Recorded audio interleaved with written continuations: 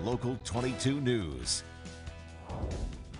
All right, you're not going to believe this. It's a story nearly 40 years in the making, and a Maine couple sold their favorite classic car back in 1980. But they were finally able to get it back. Yay! Spencer Roberts was there as they celebrated. In just about 40 years. That was the last time Penny and Stu Tinker saw their beloved 1950 Bentley Mark VI.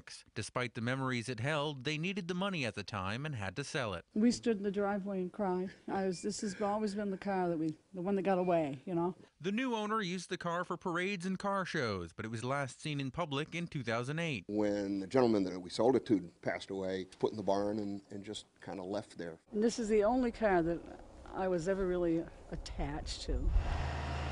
It's the same. Oh yeah, it hasn't changed. There's a few things. I see some rust here and there. We're just really excited to get it back.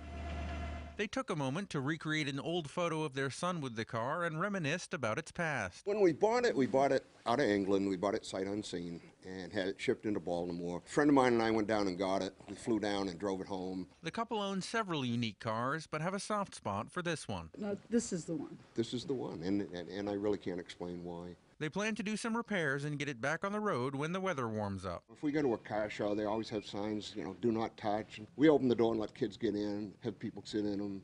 It's the fun of having the car.